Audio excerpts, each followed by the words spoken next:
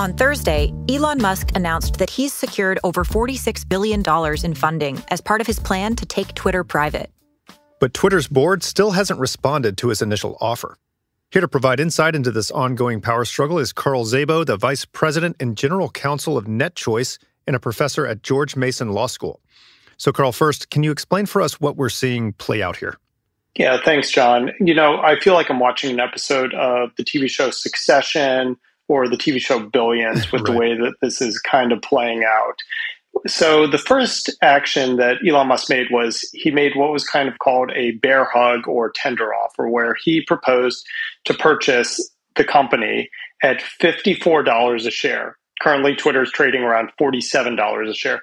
So the idea behind this proposal was it was an offer so good that the board would actually be violating its fiduciary duties to the shareholders by rejecting it.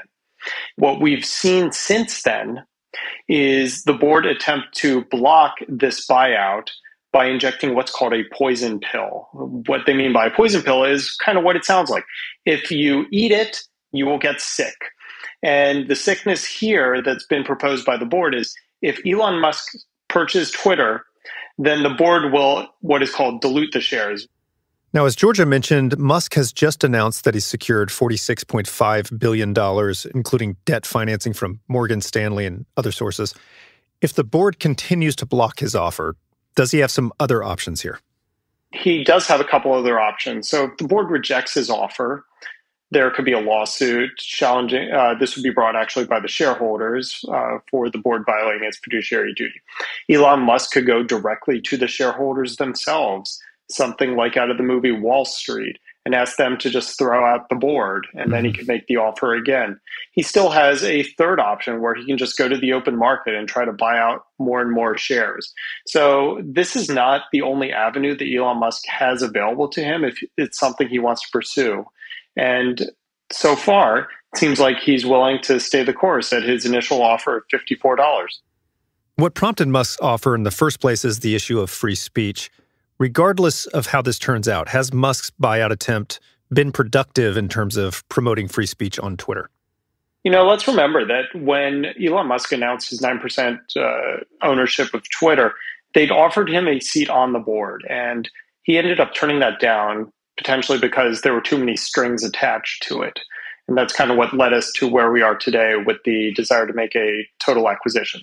On the matter of content moderation, we've already seen the impact of Elon Musk's presence in this conversation. For a long time, Elon Musk has called for an edit button on Twitter, and we heard shortly after his 9% announcement that Twitter would be instituting an edit button. But what's really intriguing to see is kind of the 180 we've seen from Democrats and Republicans on the rights of Twitter to host and remove speech that it does or does not want. You've seen people on MSNBC, The Washington Post, and even Saturday Night Live pundits calling it a threat to freedom of speech if Musk were to take over. And you have Republicans on the other side saying, well, no, it's the right of a private business to decide what type of content it wants and wants to remove. I think the important takeaway for all of us is that we don't want politicians dictating to any private entity, whether a business, whether an individual, what it has to say and what it cannot say. That is at the heart of our First Amendment, and it's illustrative for all of us that we should recognize that private businesses are the ones that should be making the decisions on what type of content is or is not appropriate, not politicians, not pundits, and not people on TV. Indeed. Carl, thanks so much for joining us. Thanks so much for having me, John. Really appreciate it. That was NetChoice VP and George Mason University law professor, Szabo.